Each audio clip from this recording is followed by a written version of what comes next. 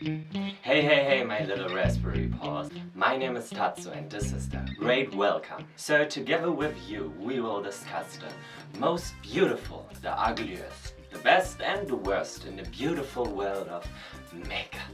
And we'll talk about hairstyling products, but just a little bit. A little bit. Just a tiny little bit. Because when your makeup looks bomb, you can have a bird's nest on your head. Just a tiny one. So let me tell you this. I am so happy that you tuned in.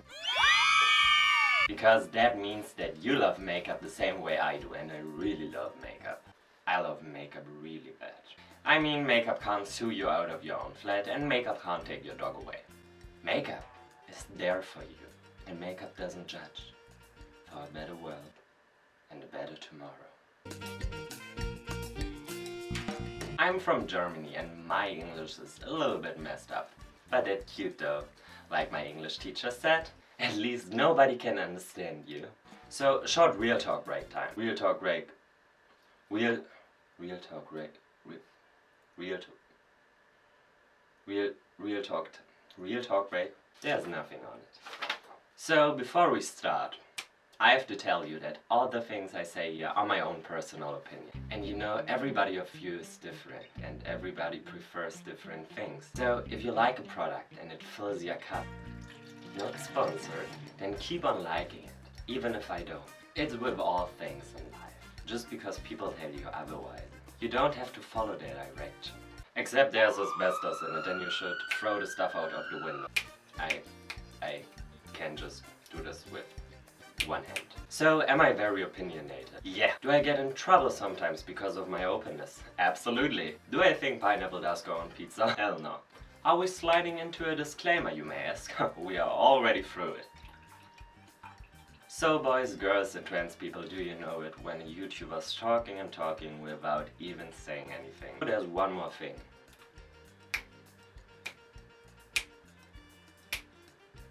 Fake it till you make it. So this is my first YouTube video ever and I tried my best with the lighting, with the camera angle, but everything is slightly off. So use your imagination. If you have any tips or tricks for me, then please let me know in the comment section down below and help me learning. #Tatzo tips. And don't forget to smash that like and subscribe button. So this product was released quite some time ago and now that the desert dust has already settled a little bit, I think it's worth it to look back in the rearview mirror and let the engine howl again or slam on the brake if necessary. Buckle up! Because I don't have a driver's license. And let's have a look to the Lambo under the full coverage foundations, the Huda Beauty 4 Filter Foundation. The Huda Beauty 4 Filter Foundation is currently available for €39.95 at your nearest Sephora or on the HB website. $39.95. So, and here she comes. So, and here she is. She's big, y'all. So this is the shade Creme Brulee 150G and she comes in 30 different shades. So what do I think about the shade range? Is it okay? I think so. Could there have been more shades? Absolutely. So as what is the product described?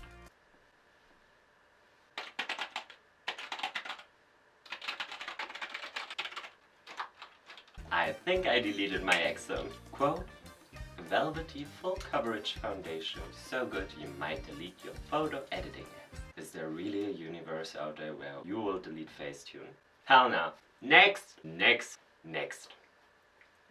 Furthermore, the foundation is sulfate and paraben free. I hope I said it right. Sulfate and paraben free. And it contains argan oil, the pinnacle of the oils. Argan oil's still out here trending. The 4 Filter Foundation dries semi-matte. This is a big promise. Because I know a lot of products with this exact promise. And you're still out here looking like the little mermaids of the oil fields. The argan oil fields. The argan oil fields. The argan oil fields. Good luck for the little argan oil field mermaid. And common for semi-matte drying. So, how do we apply her?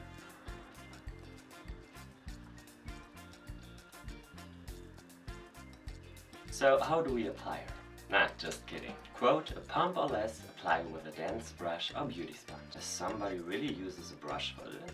So I could imagine doing it when I don't have so much time on my hands, like in the theater or at the opera, because they are always late there. but I will still go over with a beauty blender or another beauty sponge so that I really have an airbrushed finish and to erase fine lines from the face. So I want to try out my new beauty sponge from Tarte Cosmetics. Okay, not that new.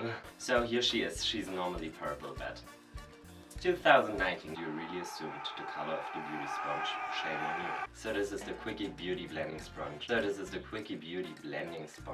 Tarte Cosmetics. But I think we'll use some Real Technique sponges too, just for makeup, because you know, this is a sticky foundation. Because you know, the foundation gets sticky very, very quick. And I think this can reduce the all-in-all look of the foundation quite a bit. Just a bit. A little bit. And with a little bit, I mean a lot. So how much does she contain? She comes exactly with 35 milliliters or 1.18 fluid ounces. Thank you, later. I think this is a little bit more than in other usual foundations, but for that price range, it could always be a little more from normal. So what do I think about the packaging? Don't judge a book by its cover. Cover is beautiful, you know. It's like 2019. Real talk, I think the packaging is excellent. I really, really love it because it's this classical HUDA design, and I love this little ombre moment going on here. Very beautiful, very luxurious. I love the clear design really much. I appreciate it. Very timeless, very clear. I really like that it comes as a palm spray because it's just more hygienic. And hygiene is so important, and I love that companies think that too. Because I hate nothing more than going into an open product with a brush over my finger.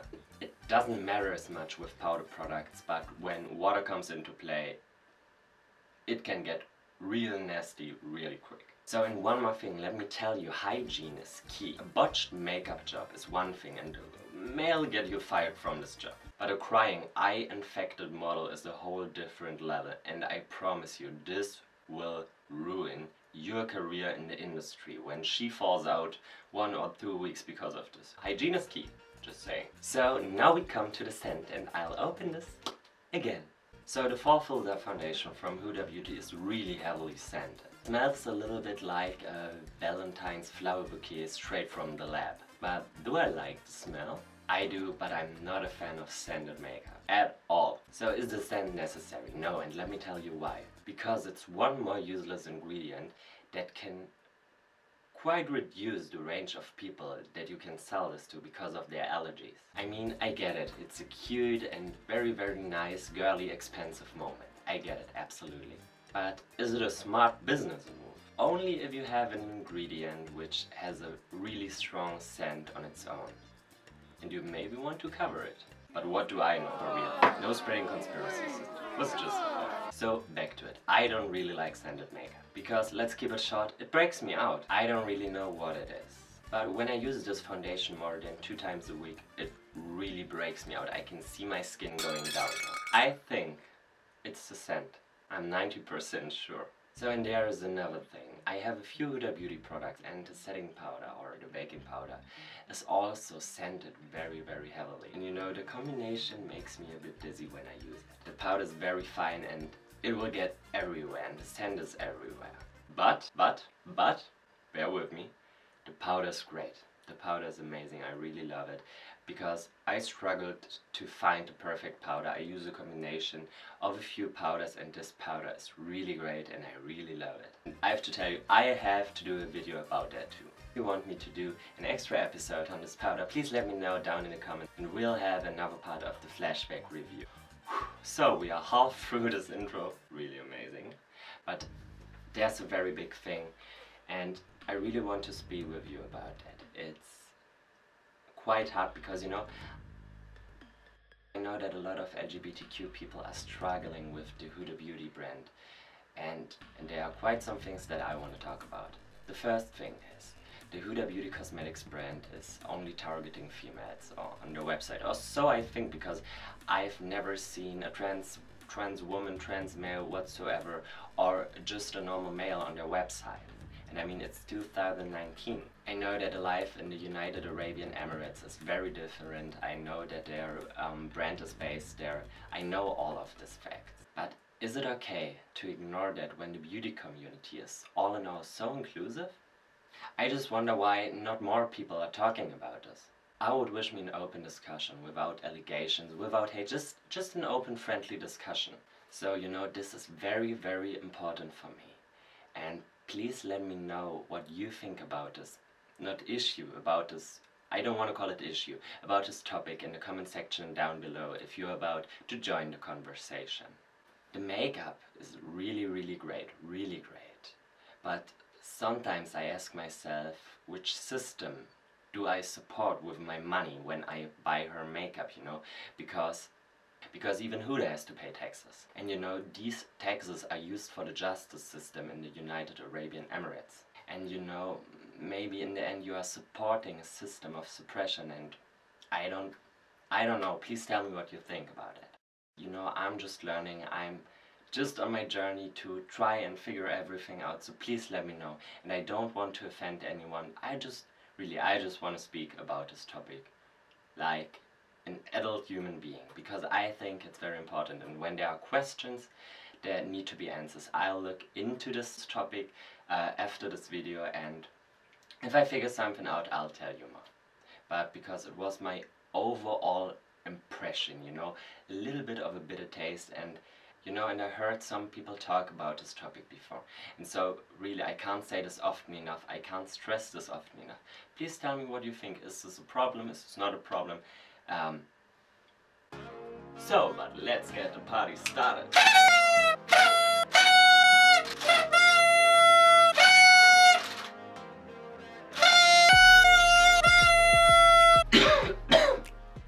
So now we are back at it again with our beautiful first tutorial video. So like you can see, my face is already cleaned and my hair is already done. It's really done. For real. So first we're gonna start with applying the primer. For our today's video I choose the Timeless Smoothing Primer from Tarte Cosmetics. Like you can see, it's beautiful, really beautiful, and very, very high reflective. And you know, it's like when you touch it, you can directly see the imprint. Ah, beautiful. So it's very, very firm, because you know, when you have a fluid primer, sometimes when it's an open bottle it's all over the place. And so I just go in with a dense brush and start to apply it all over my face.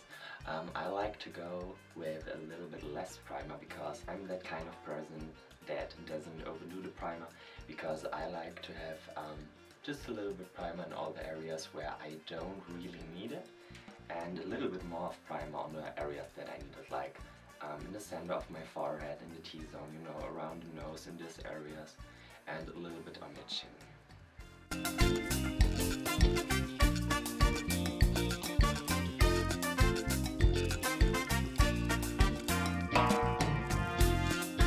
And you, what is that? Sniper! Just kidding.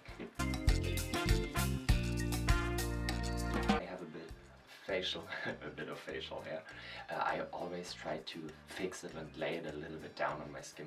You know, when you have that Lanugo style hair, and it's always a little bit better when you go from up to down in this movement, because then you don't have the problem with the hair standing up.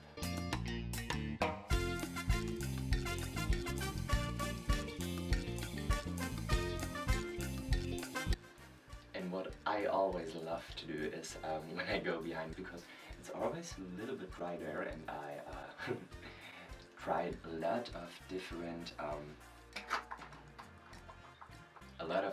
products, but I don't know, I have behind this ear, I'm just a little bit confused because everything is mirrored, because I have a screen in front of me, and behind this ear I have always a little dry patch. I absolutely don't know what it is.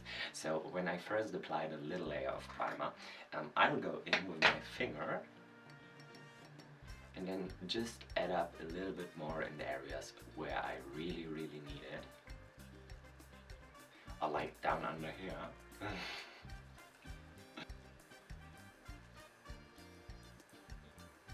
And what I do is I just tap a little bit. I try to press in the product into the pores so that you can have a really airbrushed finish when you apply your foundation later on. So the next thing we are gonna do is apply the concealer. So and for this round we go with the Tarte Creaseless Concealer in the shade 20 and Light. So and today we are gonna use the quickie blending sponge from Tarte Cosmetics because I was like, you know, I borrowed Real Technique sponges and I don't know what happened. I hope you can see it. It's just like very disformed, and you know, things start to fall off, and I don't know what happened because I always keep them in this kind of jar, you know. They are always in there and I don't know what happened because there are no sharp edges, nothing, and just parts started to fall off, and I don't like it because I'm always a big fan of the Beauty Blender, but you know, you have to try different things to find better ones, but I think the Beauty Blender is actually the best shot you can go. So now we are going to apply a concealer. I have always a little small brush because you know, when I apply concealer with the applicator under my eye area, I don't have the feeling that I can go really into the crease, and when I use a beauty sponge to really press it into the skin, I always have the feeling like it's not on the right places and the kind that it should be. And we'll go in with a wet quickie blending sponge, and I always start to just blend it a little bit. Magic happens later.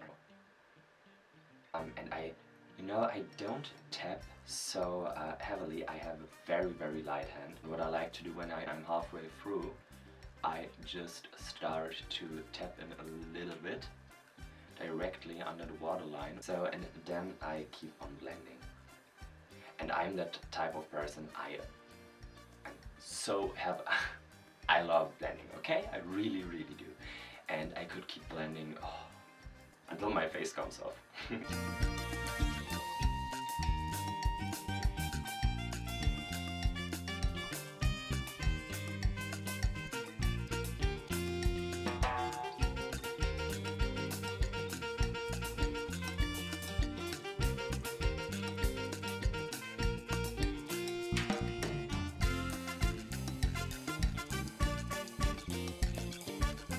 So the next thing I do is I cover this area. So when you apply makeup, you want the most coverage here, and then just have it a little bit lighter to the end of your face.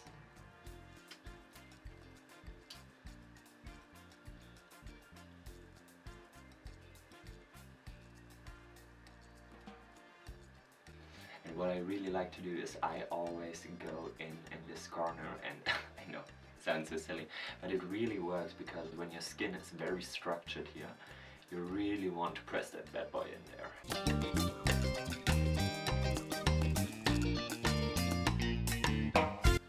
So, and now we'll go on the other side of the face, and I start again directly under the inner corner of the eye, and I will apply a little less makeup the further I go to the edge of my face.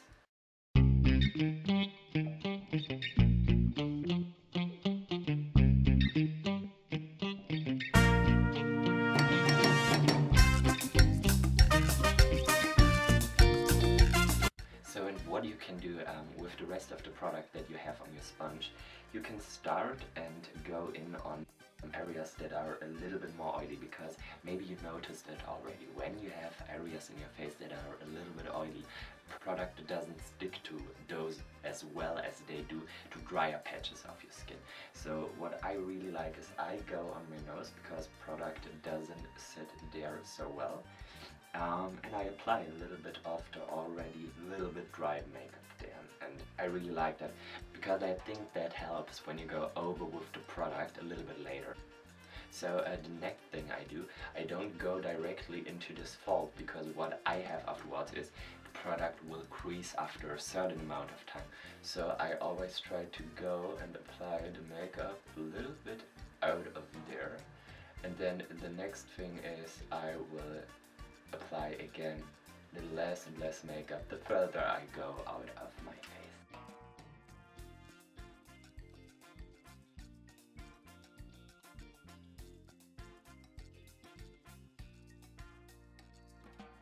And don't forget the ear. You can see it sometimes on news channels that you have beautiful people there that are narrating the news, but when you look at their ears, you will see that they are sometimes really red.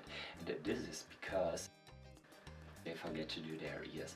I think this is very funny because, you know, I'm from Germany and here you see that so often and I'm always like, oh my god, they forgot their ears.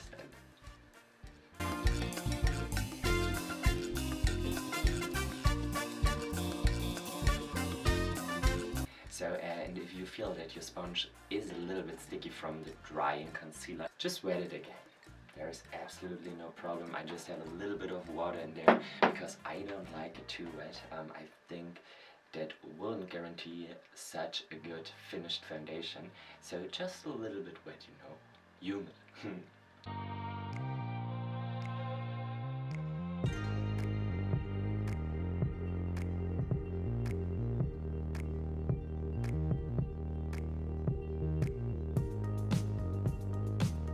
Always when I'm a little bit stressed, you see that the eyebrow is always a little bit up. When I'm really relaxed, they are at the same height, but I really don't know what's up there.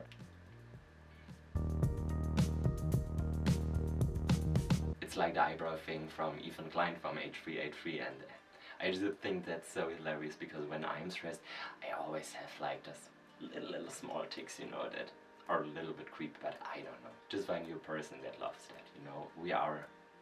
We aren't perfect and that's really okay.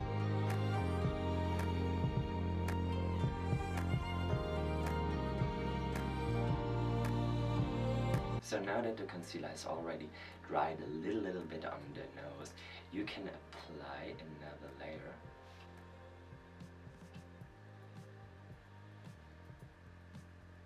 And then just start to blend it in, like we did with the other parts.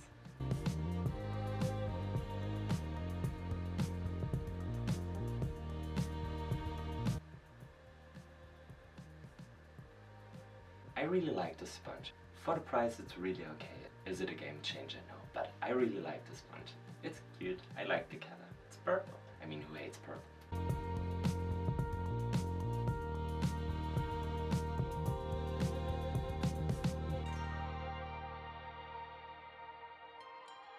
What I really like to do is I go in with a dense brush under the nostrils just to spread the concealer a little bit more evenly, because you know when the skin is very textured there, like mine is, I really like to do this because you just have a little bit more control. And it will give you an even better finish.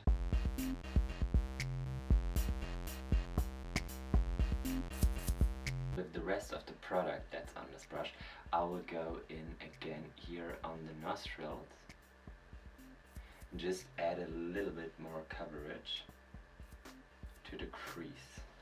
Because you know, I'm always there. It's so horrible because always there you will see everything. And it's really hard to cover this for me. With Dermacolor it's okay, but you'll sometimes see this and I really don't like that. It will ruin your look and it will ruin your day. First world problems! So then I go in with the concealer a little bit above and beneath the crease, because if you start in the crease, you will have there the most product even if you blend it, and that's not good because then it could crease in the crease. You know, crease in the crease. So and then I always like to blend it really good from the inner corner to the outer corner so that the most of the coverage will be on the eyelid, and then I just start to blend it gently.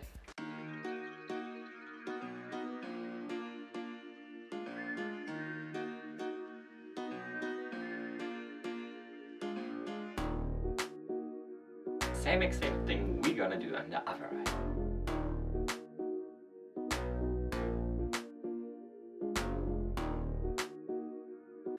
So I really like the creaseless concealer from Tarte. I think, you know, do you know the problem when you really love a thing? Like I love Shape Tape, and then there's this other product, because you know it was like so many people said it's not as good as Shape Tape, but I think it's a head-on-head race, you know what I mean? And some days I will prefer one above the other, because you know one dries a little bit more dry and the other is a little bit more red, and I really appreciate it sometimes because you know winter is coming. So now we come to the forehead, and the forehead is a really white problem. No, the forehead is always very problematic for me, because you know I have everywhere these little outbreaks, but it is because of my medication, because I'm a chronic pain patient, and therefore I have to take some different medicines. And you know, it's just bad when you try to have a good look on your health and on your healthcare, but there are sometimes things in your life that you can't change, and that's one of these things. But you know, in the winter it always gets a little bit worse for me, and you have to try to do your best.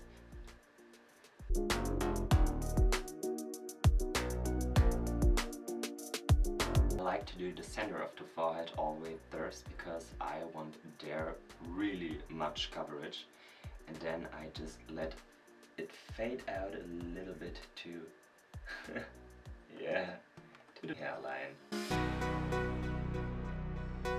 I have absolutely no idea why I did that. And so what's really important is that you blend it into the hairline, because the problem is your scalp is very, very light. If you have a yellow shade or olive tone, something like this, and you don't blend it out directly into the hairline, you will see it.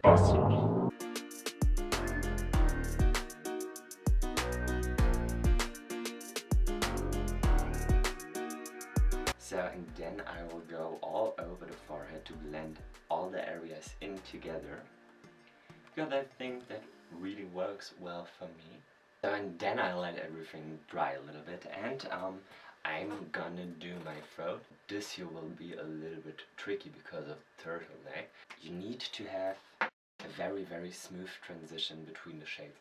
I mean, in real life, it's really, really important. I didn't know if we'll see it here as much on the screen, but you know, because everything is really, really noisy when it's not covered with makeup. You see it directly here. It's very still over here and very noisy over here. So I think we'll see it more on screen than in real life, but you know, just hope for the best. So, and don't forget the areas behind the ears. I swear to God, the people will notice it.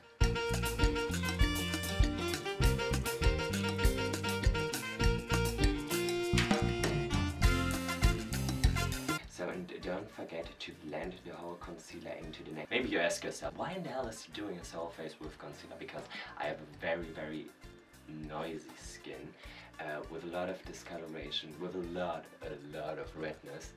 And so I really like to go with a high coverage, and I mean, we'll use the Faux foundation today, so if we go for high coverage, we'll do the whole damn thing. Duh!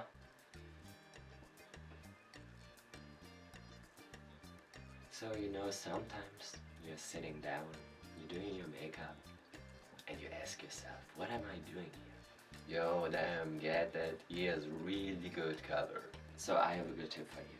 If you want a very smooth transition between areas of your skin that have to be fully covered and other areas where you may come in contact with like a dark or white clothing, accessory or whatsoever, bag whatsoever, then you can go with a bigger brush, just very smoothly blend a little bit over. I really like to do that. I don't know why. I'm special. So now we'll go in with Shape Tape. It's the shade 20 and a light sand. And what I really like to do is, I like to start to highlight my face, and I love Shape Tape. So we'll start to highlight my face. What I really like is the high coverage of Shape Tape, because you can really go for it and you can really model your face new, and I really, really love that. So first I go in and set a really nice highlight on my cheekbone. What I really like is a little curve over here, because you have a very organic movement up there, and I just love that. I love to do that. Oh, that's a little bit dry. No.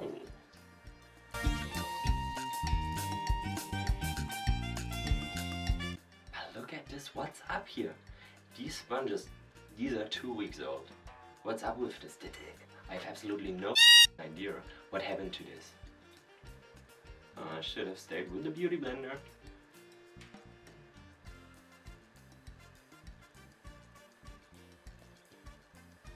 Oh, come on, let's try the real technique. Sponge. No. No.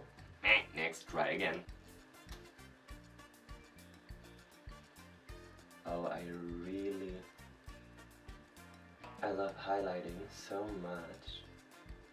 Because you can do so much stuff with it. Because it's all about light and shadow, and I love to play with light and shadow. Because that can change so much. It can change your whole appearance, and I really, really appreciate it. You know, appearance, appreciate the appearance.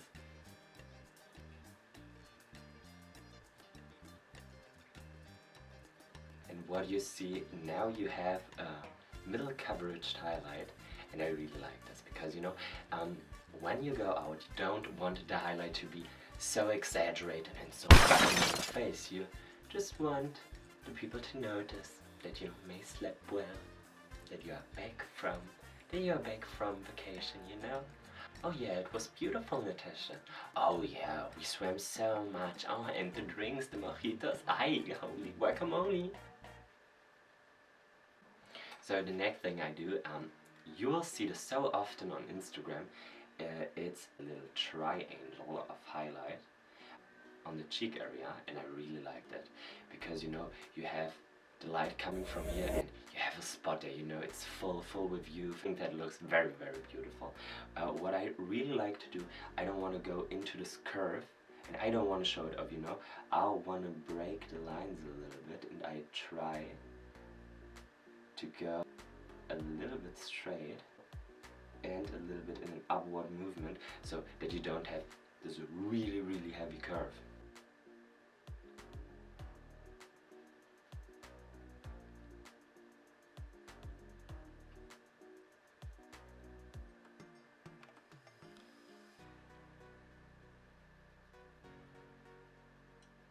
Oh my god, guys, do you know what I noticed? This is my first tutorial video, and I love it so much to sit here and just chat with you guys because it's so relaxing.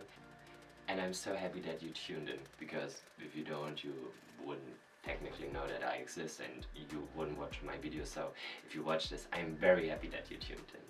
Because, you know, I wanted to start a YouTube channel quite some time ago. You know, like a few years ago. I was like, oh my god, I need to do a YouTube channel, but I hadn't had the skills, and I was like, about what do you want to do a YouTube channel? Because I think it's very hard to find a good topic and to stay with the topic that you love, because, you know, sometimes you change in your life. You know, you start with like a travel blog or like something else, and then you are like, oh no, I want to do book reviews. And I think it could be very hard to gain a subscriber base and have a high engagement when you then later change to a different topic. Because, you know, you are here because you love makeup, you like makeup, you're interested in this, and that's really great. And I can promise you something, I'll never start to do another thing than makeup, because I'm so much into makeup. Because, you know, it was the only topic where I was like, yeah, I need to share this and I need to do a YouTube channel, and this makes me so damn happy. We have to get that going first. So the lighting, the camera, the screen, everything else, the makeup. I was like, what can I show you? You should just get to know me better, you know, my techniques, what I do, what I like, what I don't like as much, what I think about the industry, about other people. Because we don't have, like in America or in Britain, people that always release beauty products. You know, we have Heidi Klum, she's very, very beautiful, a gorgeous woman, I really, really like her. But that's quite all. We have Dieter Bohlen, if you know him. Like Modern Talking, we make the TV even copyright strike. And the thing is, you know, sometimes you can get really lost in Germany. So I think that's because we have a lot of cultural things that you can engage with, that you can do. But the YouTube scene isn't even big, you know. I love science, astronomy. I'm such a big fan. I really, really love and appreciate Isaac Arthur. He's so great. I love him so much. His videos are so mind-blowingly awesome. You need to check him out. Or like Jean-Michel Gaultier and Event Horizon. He's so great. You will find her some. So the next thing I really like to do is I like to highlight my jawbone a little bit, just go in because I have a very unpleasant shadow. I really go over here and just construct a little bit of a sharper jawbone. You will see it soon. You will see it. Just a little bit duct tape. Everything is perfect. You can see here it is already a little bit sharper. It just looks more natural. Can you feel me? I just love this really much because it's a little bit sharper, a little bit more forward. Oh my god, I'm talking so much about the damn jawbone.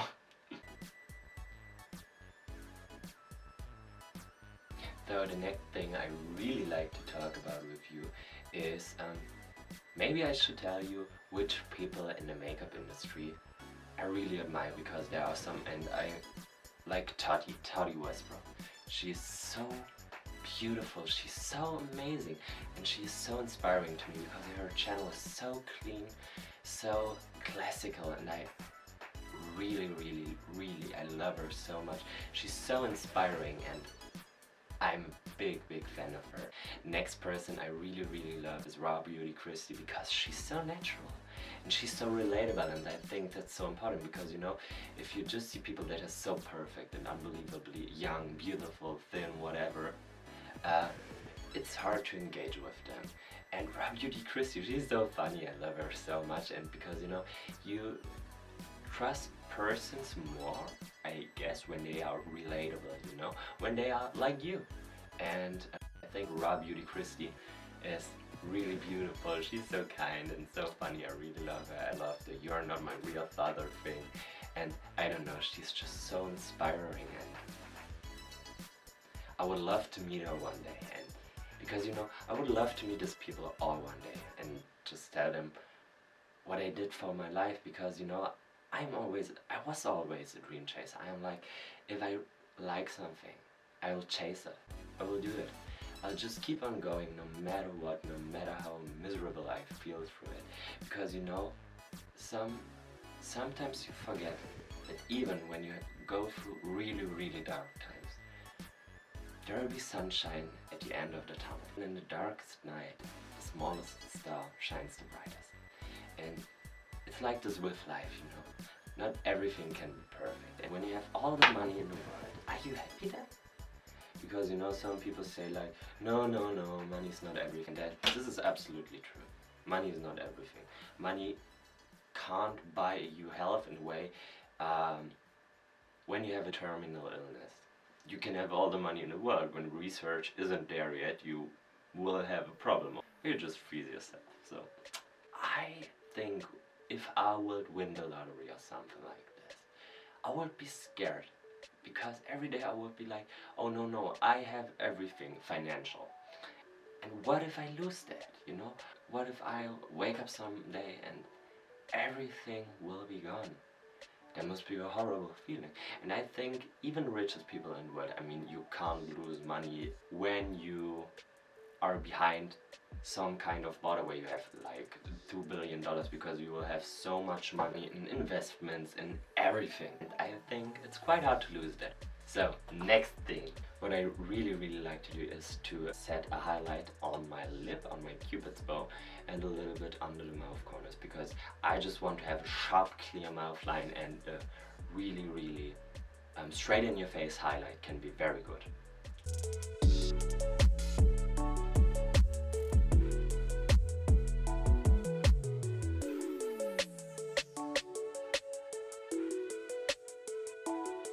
Next, I like to highlight the area under my brow, and I love to go the whole way, but you have to be careful.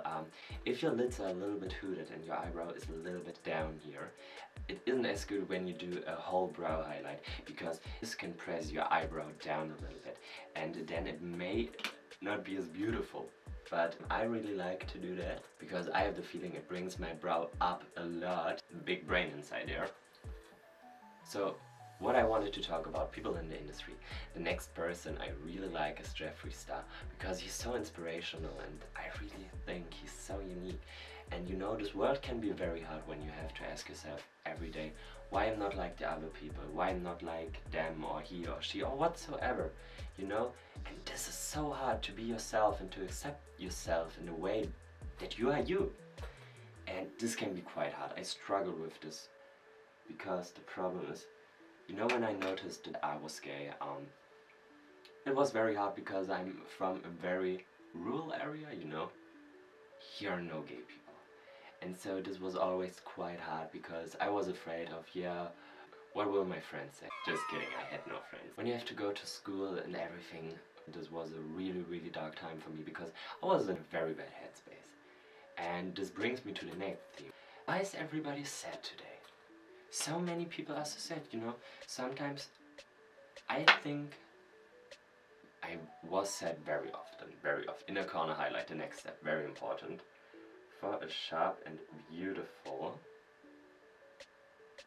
looking eye.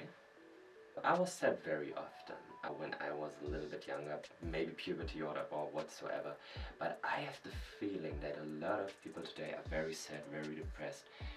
And I understand that because, you know, when you work 100 hours in the office and you don't have real things to live, you know, we don't go out anymore. We are just at our phones the whole damn time.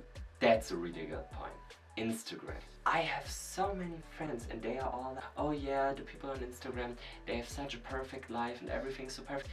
Instagram, every picture there is perfect. No human being, maybe the Kardashians, but no human being could eat at a 3-star plus Michelin restaurant every day. And you can't travel around the world every day. Maybe it's your job, you won't have fun so much when it's your job traveling around the world because you're just sitting in a plane the whole time. When you fly from Berlin to Auckland, it's such a long trip, but no person would ever put such a pic on the gram. Like, oh yeah, 18+ hours, oh my god.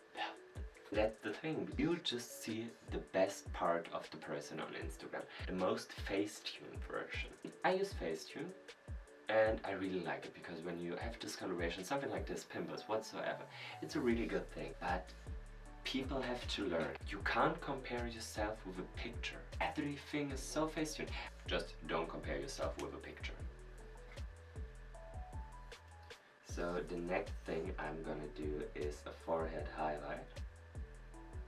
And I just love to go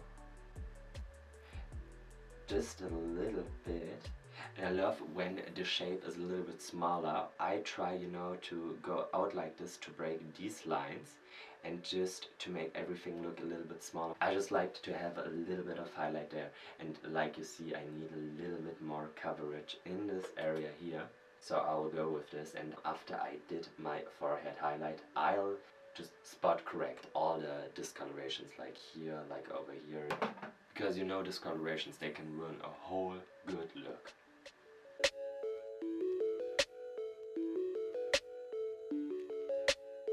So, and then we'll go to the nose highlight.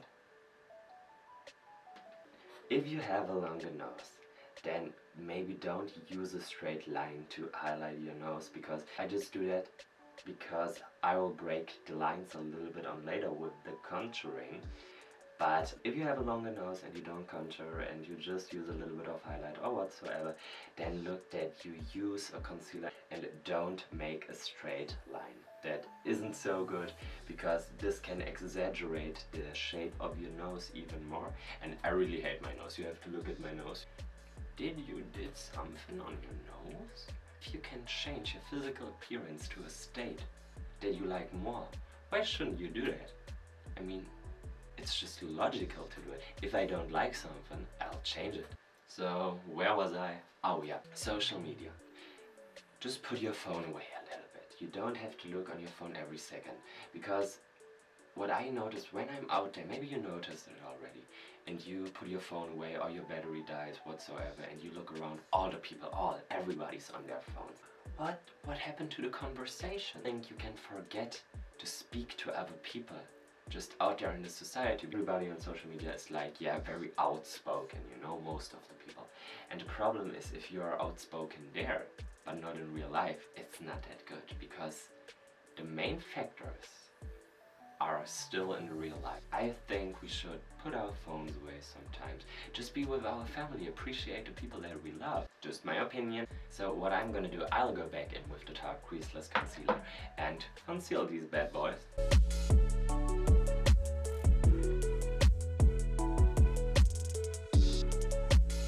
This year was so amazing. Did you notice how many launches there were?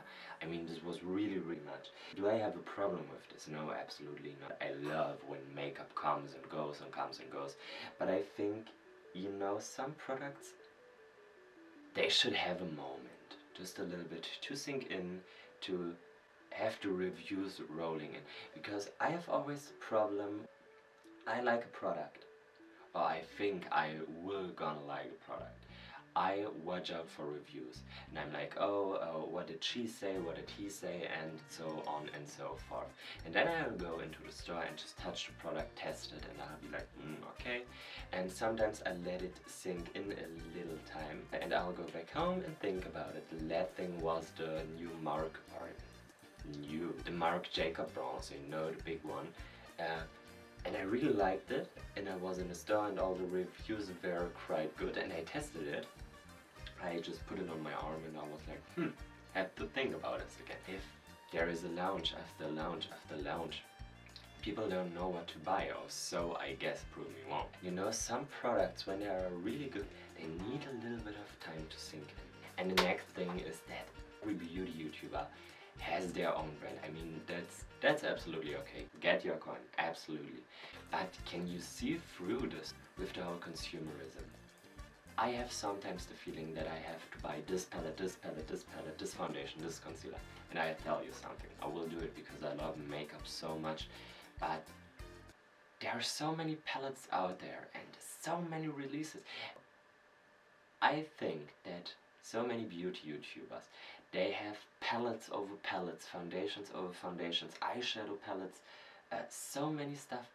You can't review all this stuff in your lifetime, because if per month 3 or 4 just eyeshadow palettes come out, how should you review all of these with all the other stuffs, the lipsticks, the continuing stories to some products? That's so hard that you can't keep up with this.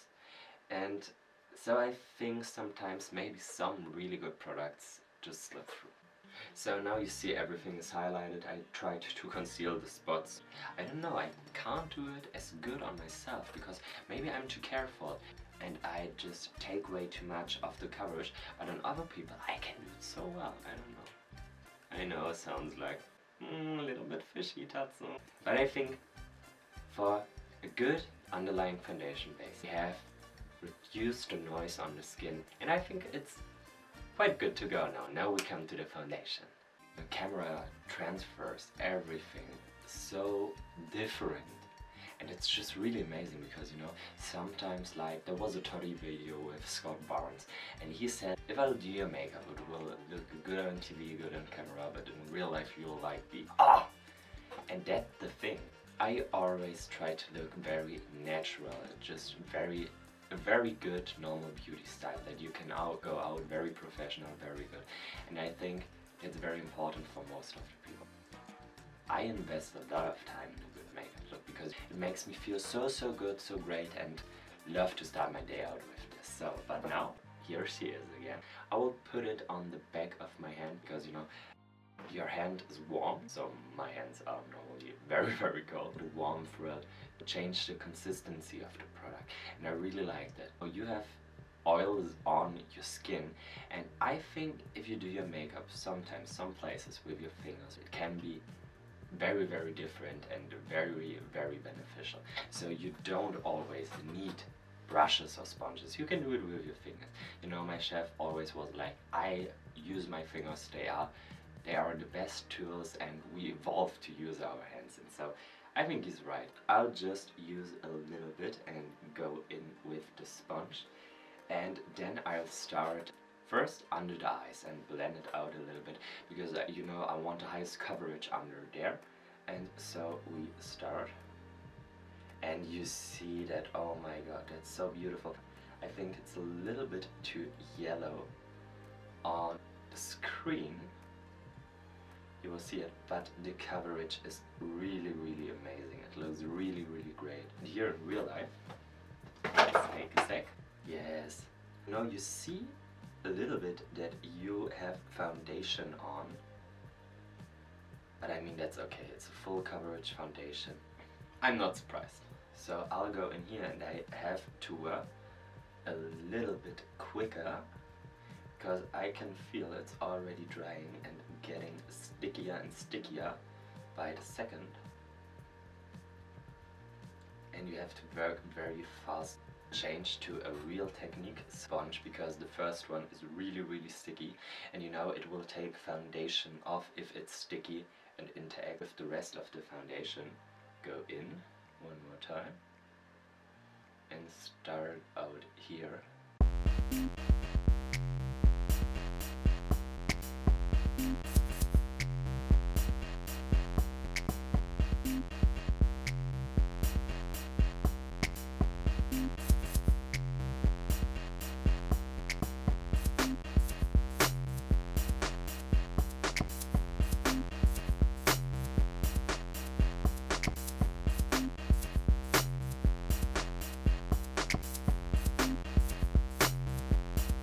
I see it on screen. It's a very good coverage. It looks very natural. I really appreciate it.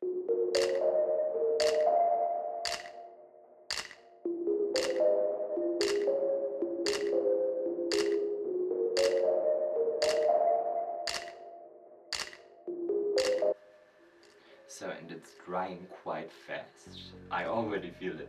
You know, everything feels a little bit tighter, and you can feel the foundation on your face. So it's not like with the the Beauty Blender Bounce foundation where you have the really like whipped cream feeling. Here you can absolutely feel that you have foundation on, and it really feels more like some kind of cream, so that you can really feel it.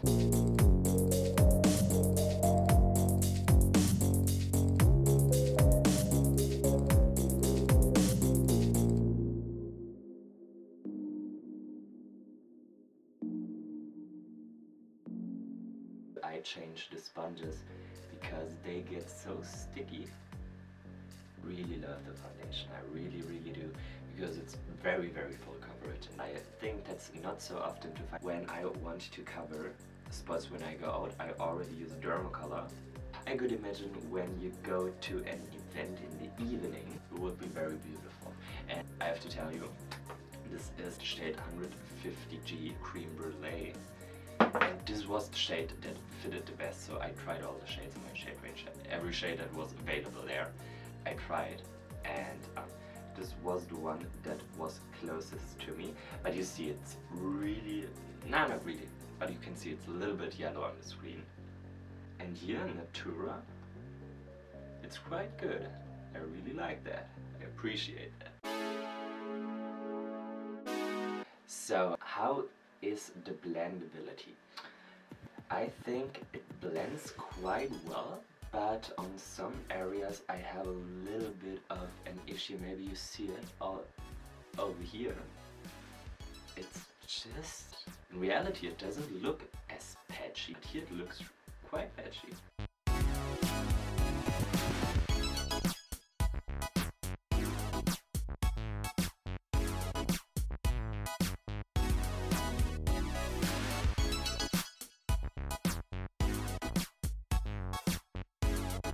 Next step, the throat.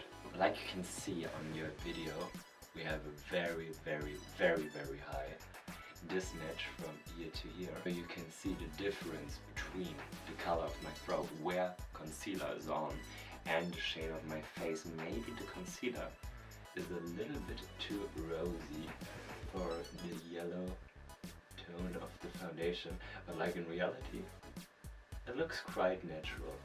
But on screen it looks a little bit too yellow.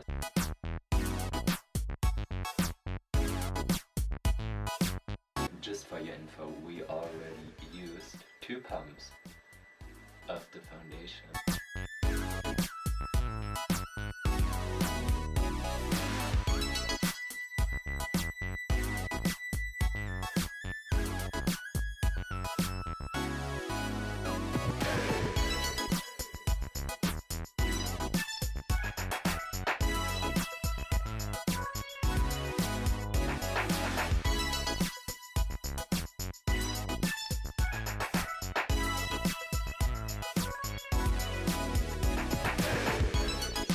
So, and this is the finished foundation. So I really like this foundation. We come to the advantages and the disadvantages. So what I really like on this foundation, it's very full coverage.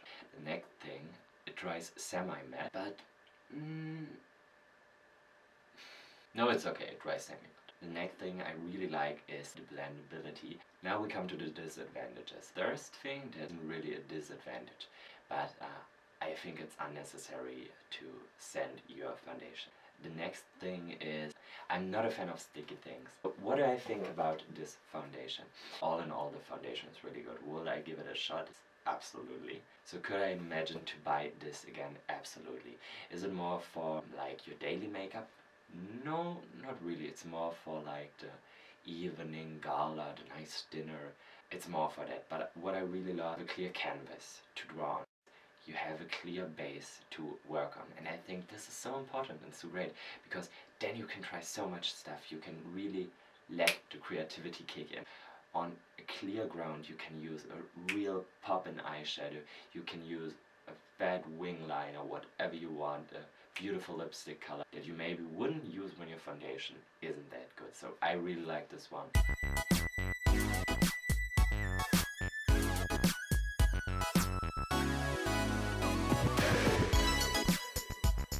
It's been a hot minute since I did my foundation, 5 minutes have passed, and I just want to say something about the creasiness of the whole. It creases a little. Maybe you can see it already in the eye crease here, over there, on the forehead just a little bit, but I think normally this isn't a big problem because you go over with the beauty blender just another time and then you set it with the powder. No big issue. For setting our today's beautiful look, we're gonna use the Easy Bake Loose Setting and Fixing Powder from, not again, the Easy Bake Loose Baking and Setting Powder. What a name. In the shade Sugar Cookie. So I really love the setting powder. I always use a combination of different setting powders. It's all over there. What I really like to do when I set my face, I go over all the areas where it might have been creasing a little. And then I start with a Zoeva brush to set these areas. She's been used, boys. So I'll just go in a little, tap off the excess, and then I'll go to set these areas. She's quite expensive. You know, we are on a budget here. Then I'll go over with a less expensive setting powder. But it's really, really, really important that you set the under eye areas. And just go to the waterline, yeah? Really, you have to really go there. You know, so many people are afraid of using things near their eyes. I'm not that kind of person.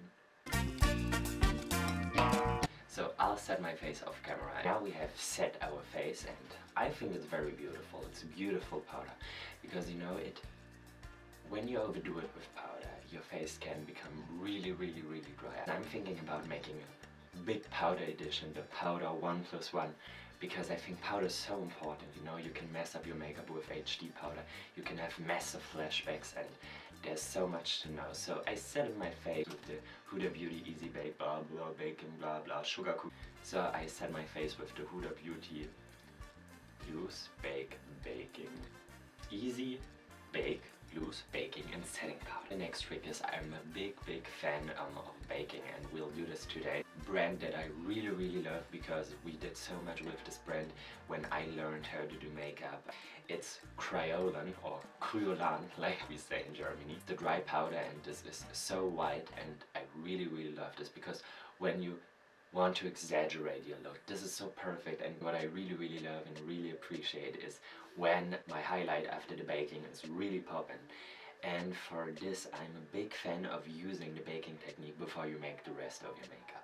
If you don't have much time on your hands, it's better to do it after you are finished with your makeup look, because you can get in real big trouble. Because normally on work days I will do it like this. I will do my makeup, and when I'm ready and when I have time left on my hands, then I will start baking. But for this video, and the sake of this video, I'll show you how to do it while we are still doing our makeup. You see, I've chosen a perfect black turtleneck for our today's video because I really want to get messed up. So, and we're gonna start. I hope you can see it. It's really white, plain white, and I really like that because when you don't overdo it, it's perfect. So I go in the product and tap off the excess, and you see there's a lot coming off. And so what you will do is you will highlight the places that you highlighted before. I just highlight really the highest points, not the whole cheekbone, just the edge of the cheekbone where my cheek flows into the rest of the cheek. So, and then I'll form a light curve over here because I have a very hollow face in nature, natural habitat. So the next thing I'll do is I'll go directly on the edge of my jawbone and then on my cupid's bow. And that's no problem when you go on your lips, but you have to remove it afterwards because it will get very dry if you leave it on there for too long. In the corners of my mouth. And what I would like to do is I like to line up these shadows here because I don't like them. So, and then I make a little triangle in the area where we went before. And please, I can just give you this tip, don't go in the under eye area, you will mess it up with a white powder because it will make everything look a little bit grey when you are a little bit blue or greenish under there.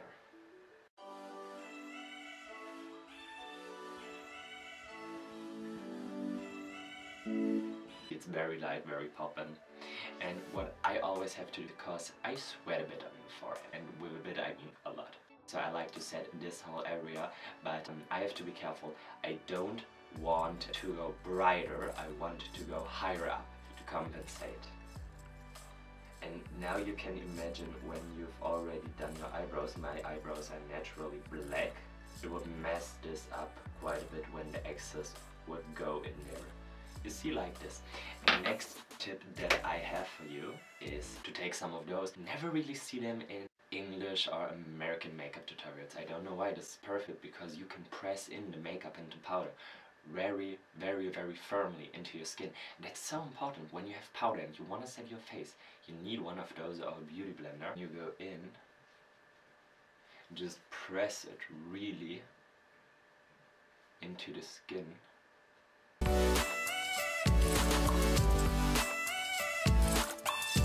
And now we have to wait a few minutes. I'll be back soon. And now we're gonna dust off the excess.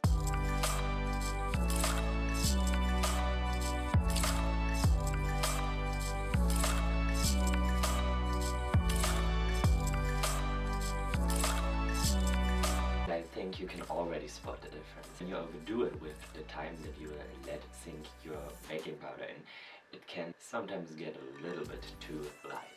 And I think the perfect time for baking powder to sink in is like 10 to 15 minutes. You can drink a coffee or your tea, eat your breakfast. Don't have the problem then that your makeup will move over the day. So now we come to the most funny part, to the contouring. So for the contouring, I'm gonna use the Shade and Light palette from Kat Von D because real talk break time.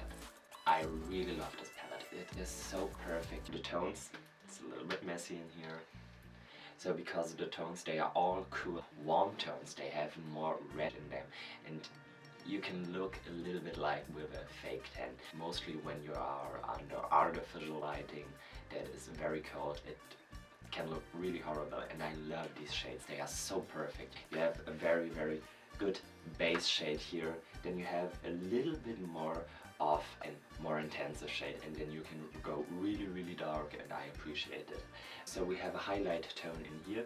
This one I use for the area under my eyes, like this one too, because you see in the inner eye area I have a little bit of a green discoloration. So like here we have a little bit of green, so a little bit of red will neutralize the color. And the yellow color I use for the little bit of purple discolorations over there. First of all, I'll go in the basic shade. You can blend them so well. Dust off the excess, and I'll just start to just go in a little.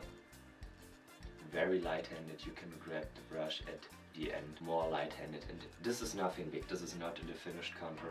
It's just to set our play around a little and to have a nice base for the contour that will come. So the same thing with the nose. This is not our finished contour, this is just a little bit, like a little, yeah, you know, very feathery, very light, will just make the base.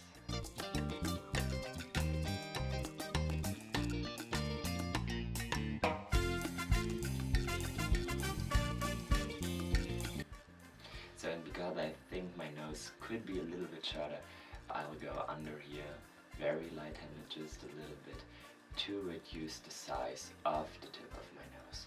And then I'll go into the temple area and I'll start to darken everything a little bit, to tone it a little bit down.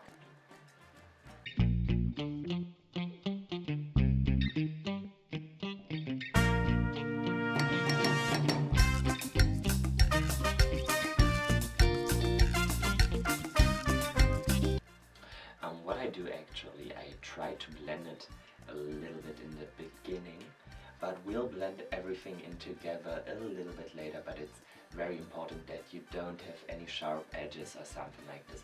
Just a very smooth first impression.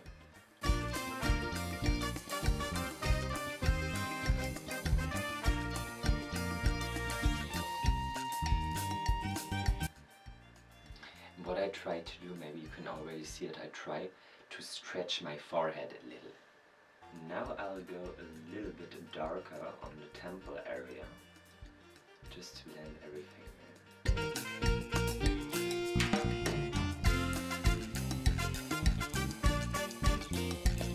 So now you see this is our ground shade. Now we go in the middle shade. So what I'll do is I'll start here in the corner on my hairline, because I want it darker there, and blend everything down from there to have a nice transition.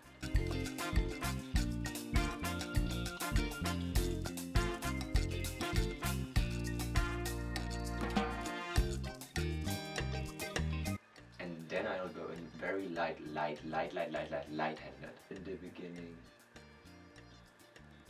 of the under cheekbone area.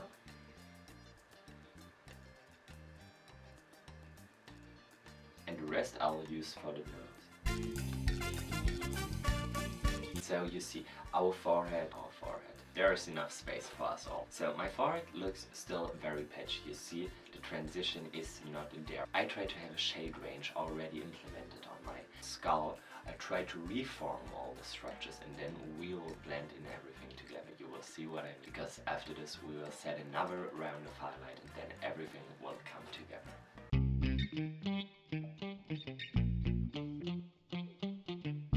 Now we come to the interesting part. We come to the darkest color. I think I love this step because it creates such a difference. And so I go in with another evil brush, and I'll go in the darkest shade and tap off the excess, and I will go over my skin just a little, that there isn't a possibility that I create harsh lines that won't go away.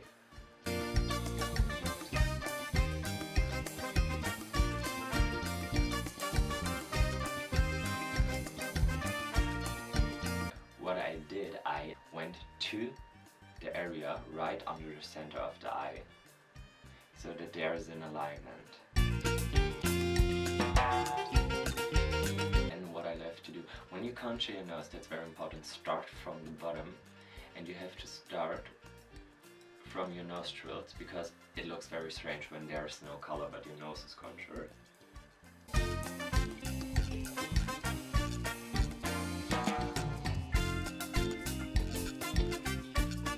To reshape this area here, just to have a connection from the nose to the eyebrows. I'll go in with the Zoeva blush brush. I'll go into the darkest shade, just a little bit, and just go over this area again, just a little, and over this one.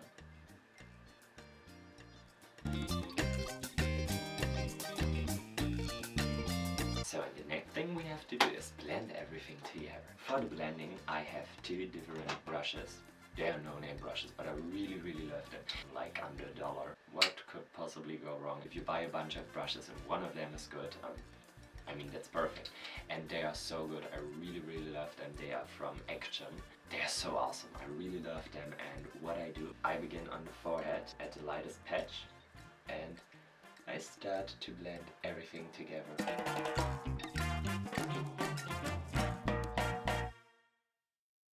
So, and what I do, I take the brush right at the beginning because I want a lot of control over the situation. And I will blend in now everything in a little bit hard together.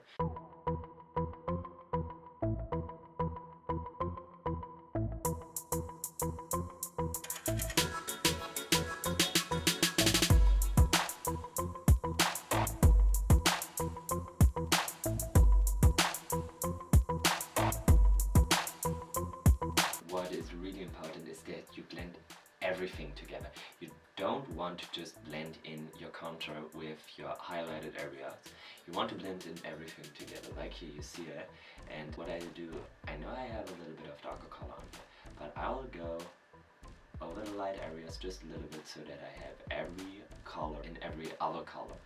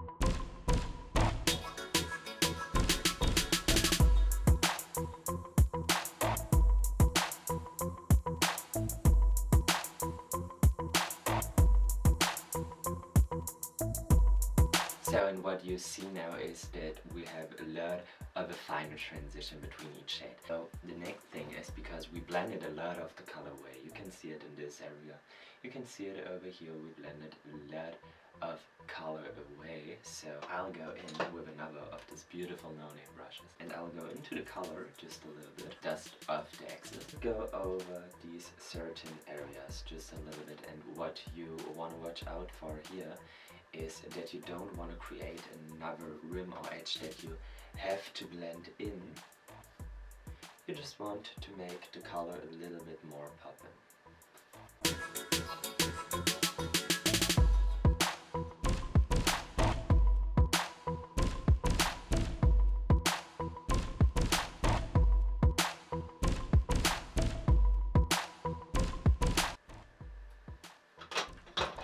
So, and if you want, or if there's the need, then you can go blend in with a bigger brush. Or you can do it real stylish. I like to do that, I don't know why. With a big powder brush, like a kabuki brush. And you just go over here because it will make a very fine transition. It doesn't take the color away as much as a firmer brush will do. Because this one is so soft, I really loved it. When you go over just a little bit, you won't take much of the color away.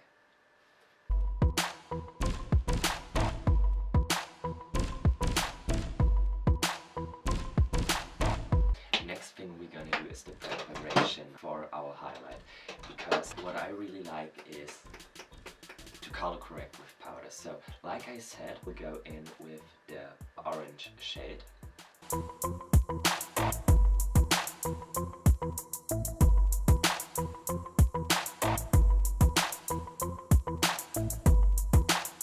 So, and what is very important when you do color correcting, with powder you have to press in the powder before you dust it off. So you press in the powder and then you can dust. The next tip that I have for you, if you want to do this, if you want a little bit of a more natural contour, you can go in with this beautiful little thing and press everything in a little bit, really deep into your makeup, so that it will look a little bit more natural. Now we're gonna dust off on the excess powder under the eyes for the color correcting. And now we're gonna do the highlight. So I'll go in the lightest shade in this one, just a little bit, and then I will again define my cheekbones.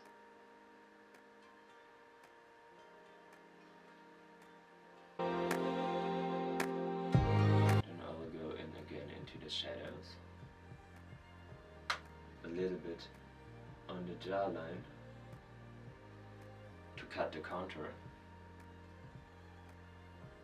on the cube as well, and under the eyebrows. You can use a little bit of a tinier brush if you like to, but I love this one really much because it doesn't pack on the powder. It's more like you have just a tiny little breeze of highlight, and I really appreciate this. Then I'll go into the inner eye area. But you really have to look out when your eyes are a little bit wider apart and you highlight the inner eye corners. It could be that your eyes spread further away. But now for the inner eye area, I'm going to use a real hairbrush. I'll go into the highlight again and highlight the inner eye corners. I'll dust off all the excess from the highlighting powder. I usually don't do a highlight on my nose because I just don't like it.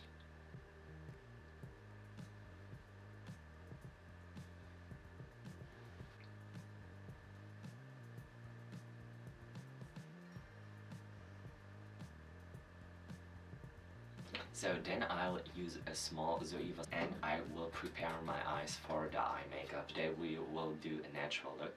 I'll go in again with the lightest color of the Shade and Light palette from Kat Von D, and I'll just start to shade my crease just a little bit, so that we have a first shadow here. You see the difference already. Just a little bit, you know, very light-handed. And we are not redefining anything, we're just setting the playground again. So then I'll take a little bit of a bushier brush, I'll go into the lightest brown color, and now I'm gonna define where I want to play. I'll go a little bit under the eyebrow because I have a little bit of a hooded lid and we want to take everything out of that bad boy.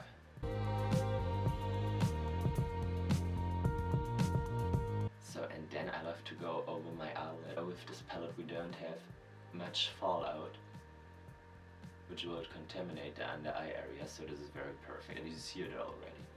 I think there could be a little bit more. Now we'll go in again with the smaller Zoeva brush, go into the lightest, darkest shade again, just to find the outer corner of our eyes, so that we'll have a better feeling for the space. Everything will be a little bit more rounded, a little bit more open, a little bit like cut crease style. You will see what I mean soon. So you know that we have a lighter shading. You can see I prepared the other eye. What I want to show you is the next trick. We go in with the middle shade and go into the crease and form it out. We won't blend this as hard as the first shade. We'll just go in a little to have more focus on the crease. And what I'm going to do is I'll go against this little bit of skin here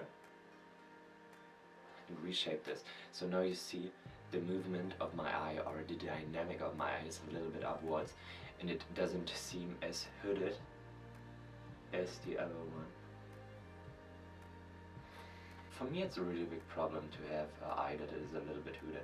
When I'm looking for men, I really love when they have those really beautiful eyelids. Next step I'm gonna do is I'll go in with this color and shade the outer corner just a little bit more inwards. I'll go in with the darkest color and the smaller Zoeva brush and just set a real focus.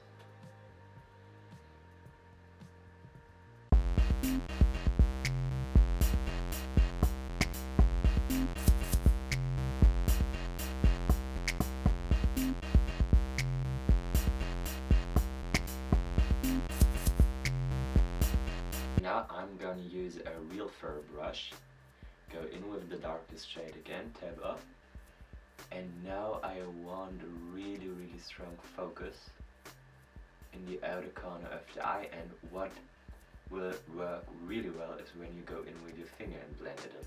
And what can help when you messed up a little and it's a little bit patchy, go in with your finger. Your fingers are the most intuitive tool that you have. Then I'll go in and set a focus on the inner corner of the eye because I think it sharpens the form of my eyes. The next thing we're gonna do is we will make the under eye area more focused. Face, you know. So for this I'm gonna use the Zoeva brush again, go in with the lightest shade, tab it off, and then from the outer corner of the eye I start to prepare our playground. So what we're gonna do here is darken up the whole eye area so that we'll have more contrast against the white of our eye, sharpen the view, a beautiful look. I really love to do that.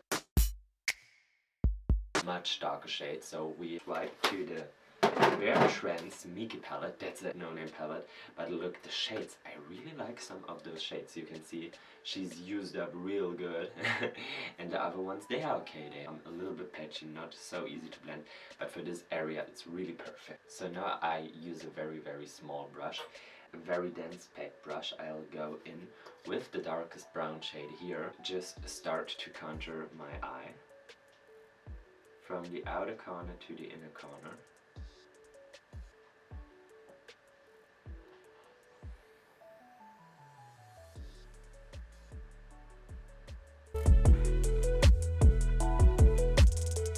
I call it the panda transformation because you start with like very sharp defined lines.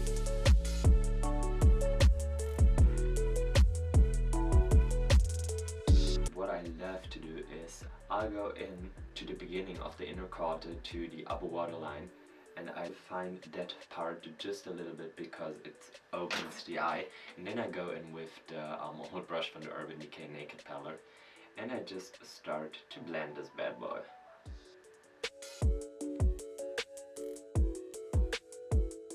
So what you do is you go in there very light-handed so you don't destroy the underlying foundation. You just start to blend. It's already most smooth. And you blend and blend and blend till there is a very smooth cloud of color particle. It's beautiful. And what you do is you go in over and over again with the dark shade and darken this area. Then you keep blending the direct center. So because it will take some time, I'm gonna do the other eye off camera and finish this side, and I'll be back in a moment. So now we are back at it again. You see, I finished the under eye area and I like to exaggerate because it focuses my view more. The next thing that we're gonna do are the eyebrows and the lashes. But before we start, we will do our highlight with the Hourglass Ambient Lighting palette. But I think it was a little bit overrated, because is it a game changer? No, I don't think so. But do I like the palette? Absolutely. So we have 3 shades here, and you see this one, I never used this one. We'll go in with this beautiful shade in the middle, because this is so translucent, so light. We'll do the whole cheek area, and I'll show you how. We'll just go in and do the whole cheekbone to the apple of the cheek, and so we're gonna do on the other side. I like to go in this area because it breaks the harsh line. Then now we'll go in. Oh, I love them so much. BECCA Cosmetics, they make the best highlighters. I mean, I hope I can get my hands on the Jaclyn Hill highlighter soon, because I'm so amazed by these after the whole Lipstickgate stuff, and I hope she's back at it again. We'll see. That's so perfect, right? The perfect drama story. First you're on the ground with nobody's there, and then your great comeback. We'll go in with the shade Vanilla Quartz. In German it's called like Vanilla Quartz. Beautiful. So you see, she is used already. She's already used a bit in this ultra high reflective zone here. It gets so dirty so fast. I really love this. Some people like to go in with fan brushes, but I think this was more of a trend. What I like to do, I go in with a Zoeva brush take a little bit of the highlighter and then I'll go in a curvy motion. I don't know if you see much. This is a natural look, so then I love to go in with the fan brush afterwards.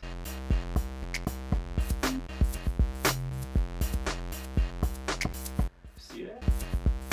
Then I'll go over here to the eyebrow. I'll go in with a dense real fur brush, pick up a lot of pigment, and I'll go in there.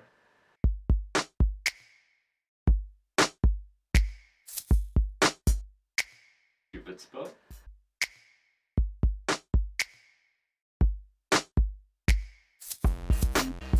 And the upper lip area.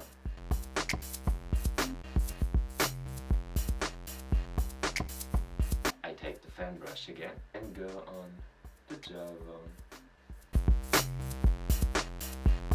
Now we start with the eyebrows. I have very dark eyebrows. Normally I choose a little bit of an androgyne tone, but it's a little bit too ashy for the camera, so I'll go in with a little bit of a darker shade, dark creamy shade. So I'll go in there. I love to use angled brushes, liner brushes. I'll go in. Then I'll do my eyebrows. I have a little bit of an eyebrow brush. I brush the hairs in the direction where they belong, and I'll just start to fill them out.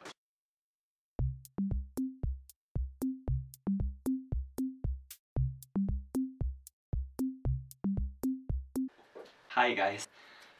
So we are back at it again. I had a little issue with the battery of my camera. Where were we? Exactly, the eyebrows. I still try to figure some stuff out, but now the eyebrows. Perfect. What I think is very important when you do your eyebrows, there are certain rules that can apply when you do them. Because you know, you have something like in Germany it's called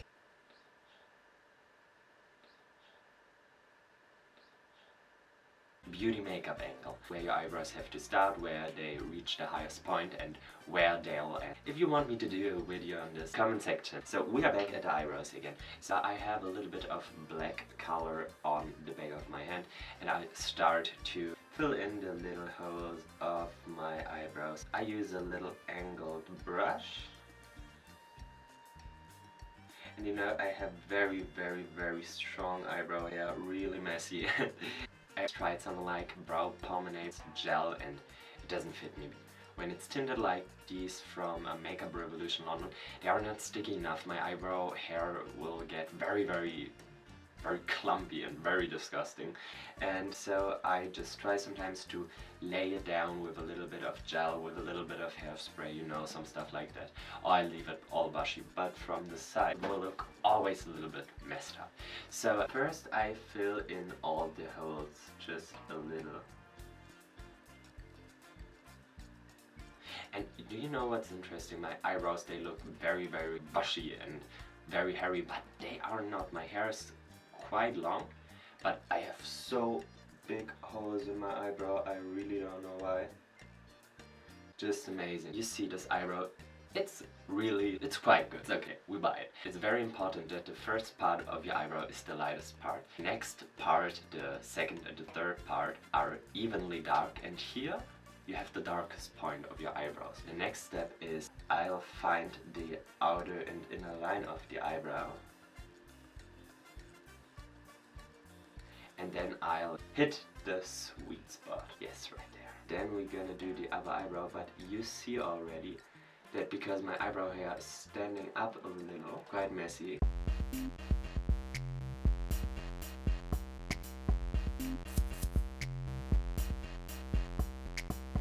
So. And then what is very useful if you have such a sweet brow and lash comb, you can go in there and smooth everything a little bit out. I had a friend, she had a trick with a Q-tip. She said she'll go in the first part of the eyebrows, take a little bit product out. Ooh, great! Oh, I go against the grow direction so that the product is evenly distributed. And then I'll go with the brow direction. And what I sometimes really like is when the hair in the front is straight up, because you know it looks a little bit bushier, a little bit more natural, you know. And I don't know, sometimes I really like this, sometimes I really don't. And then I look on the pictures and I'm like, oh why, what did I thought about it? That's enough. The next thing we do are the lashes.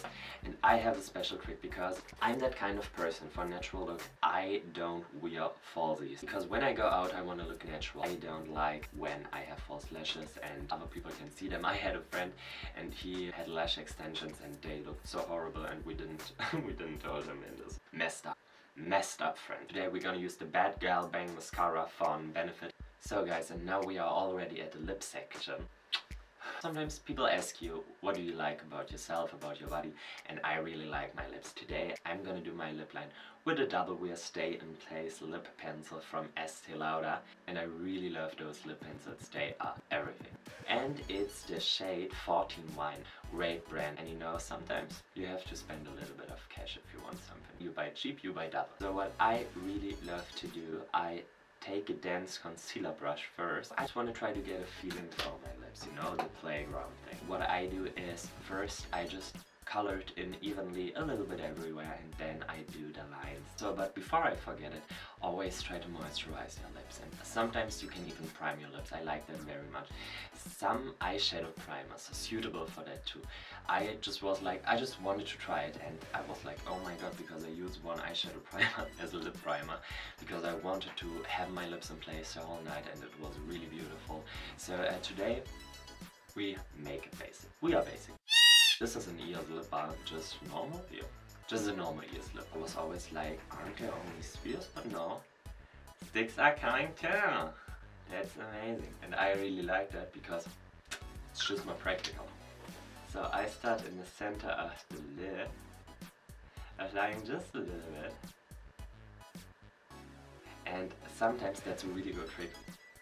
You have to swipe left, right to add up more color, because I'm not a fan of directly applying the lip pencils on my lips, because here it's quite hot in this room and they're a little bit too creamy.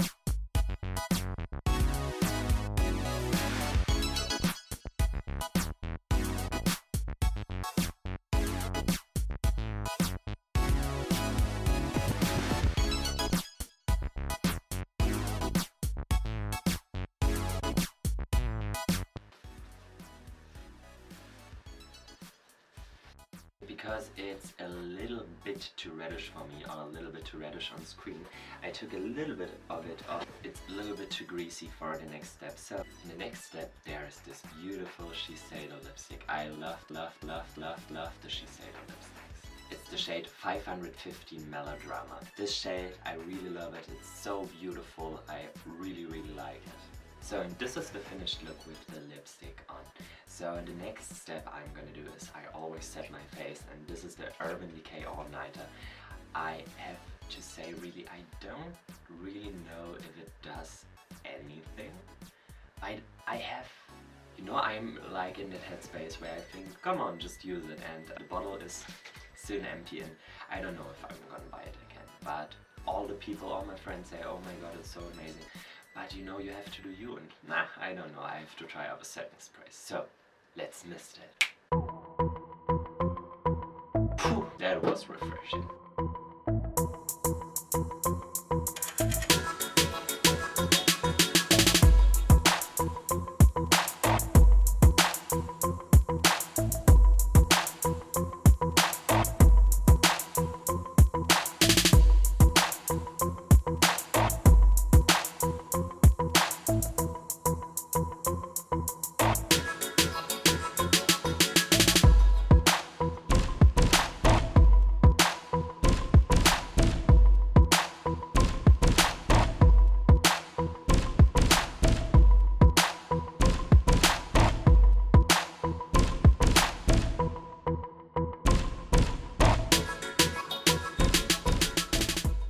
Hope you liked this video. It was so amazing and such a great journey, and please let me know in the comment section. I just spit it all over the place. So just let me know if you like this video. If you have any tips for me, please tell me them, because I still try to figure stuff out, and it was really so amazing, and it took such a long time to record this, and it was so much fun, and I hope you guys just stay with me, and we'll see us in the next video. Bye, love you all.